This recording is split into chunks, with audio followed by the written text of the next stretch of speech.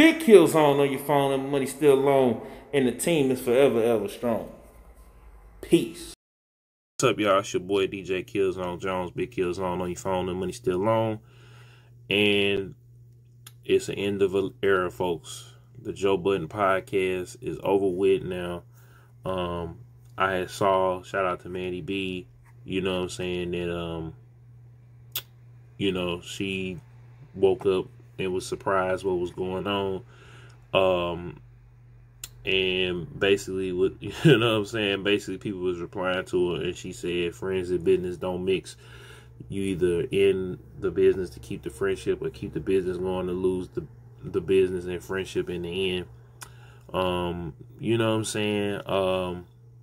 Then somebody replied, Joe violated Mal and Rory for their entire episode, Parks and End, you know, the whole episode. And then the Mixie Boys must listen to a podcast episode. And if you ever been a fan, this entire episode, Joe is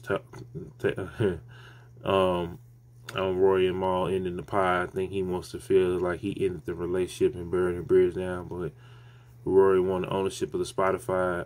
When the Spotify deal came up, Joe said no. Rory wanted to get paid from YouTube. Joe said no.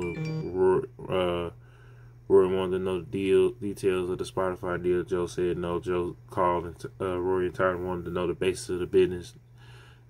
And Joe said Rory isn't allowed to question him because he has the final say in everything. Joe tried to audit the JVP and remove him from Patreon. Joe said Mal wanted an audit from the finance. Joe said no, it's dead if you got to audit a friend. Joe pretty much called overpaid bozos who overplayed their hands.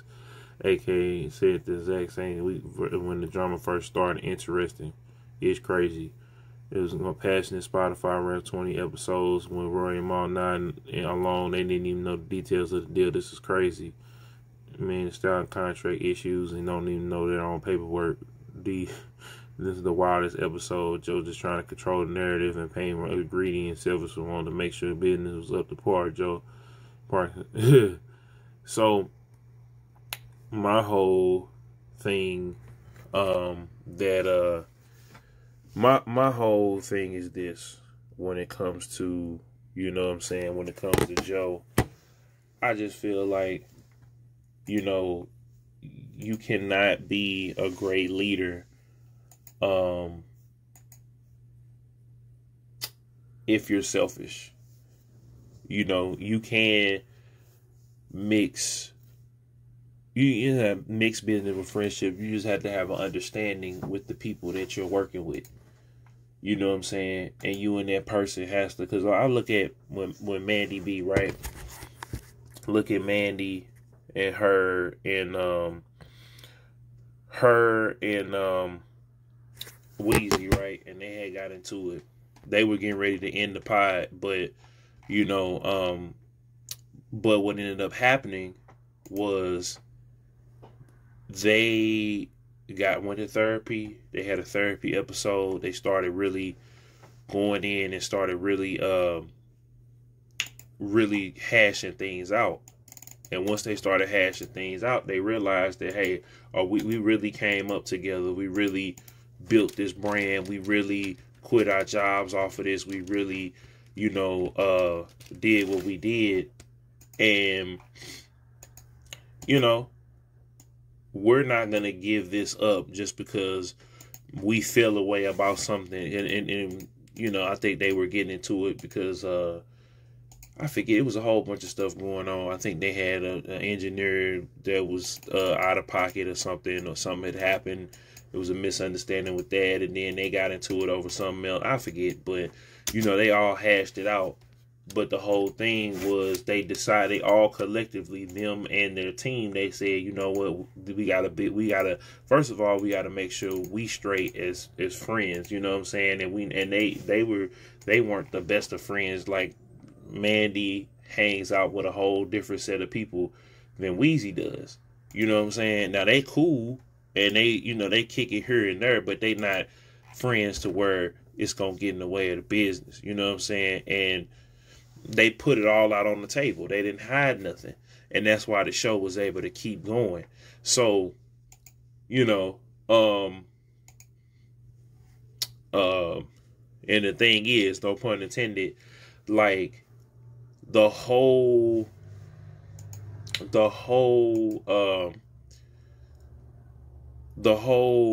drama issue that I see, because I'm kind of hold on, I'm kind of perplexed of what you call them. I'm kind of perplexed with the whole with the whole scenario is, hold on, I gotta make sure I ain't hold on. Cause I'm be getting spicy over here. Let's go over here to the Rory and them page. I'm just perplexed about the whole, he ain't even been on Twitter. So I'm just perplexed because it's like, the whole thing just seems strange. You know what I'm saying? The whole thing just seems strange when you really think about it.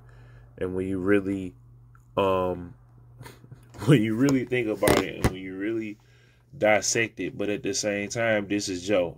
Certain people like to they like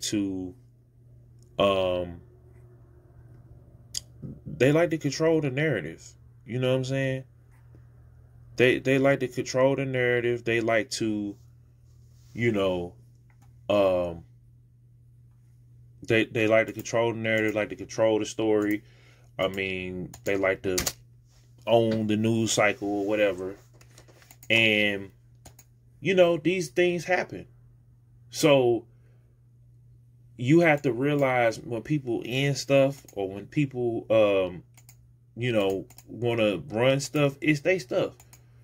This is why I promote, with my podcast that I have on the Beats and Bits Podcast Network, truth be told, was Deja's podcast. So she could do what she want to do with it.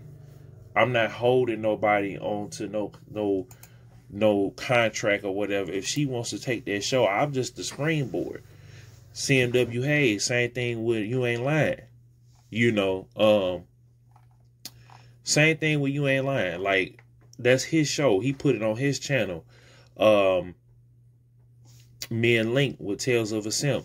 He could put that on his. We split it up or put it on his channel. Same thing. I'm gonna tell Sarah Zaku too. Like, they could put the Beats and Bits on their channel. It's with Beats and Bits is my show. So as Tales of a Simp is my show. But if they want to go on there and they want to monetize it, they can, because they part of the show. Why am I gonna slow up the bag if I know they can get views on their channel and they could get you know what I'm saying? Why am I going to show up the bag? And then it helps the bag overall. Like, I could split it down the middle. Same thing with Breezy. I could split the bags down, remember, on my shows, which is Beats and Bits and Tales of a Simp. Or, you know what I'm saying? They can monetize and get their money on their channel. Why am I going to hold up the bag and slow up progress? You know what I'm saying? Why am I going to be selfish and be greedy and be angry and be bitter and be calling out everybody else, and I don't have my business straight? That's why I stopped doing blogs talking about what these rappers should be doing or what they shouldn't be doing, because I needed to get to a point where people is talking about me too in that same light. You know what I'm saying? That's what I needed to do. Instead of sitting around all day talking about somebody else, that's what I needed to do to make sure that my business is straight. You know what I'm saying? But I felt like the pod wasn't going to be the same, no way. Like, it just wasn't going to be the same. It wasn't going to be what it was. And them ending it is the best thing to do. You know what I'm saying? Them ending it is the best thing that they could have done, period. You know what I'm saying? Period. But what y'all think, man? Make sure y'all like, comment, share, subscribe for the one time. Hit the notifications bell so you can tell when to upload and go live. And y'all just let me know how y'all feel, man. You know what I'm saying? Y'all let me know. It's your boy, Big Killzone, and I'm out. Peace.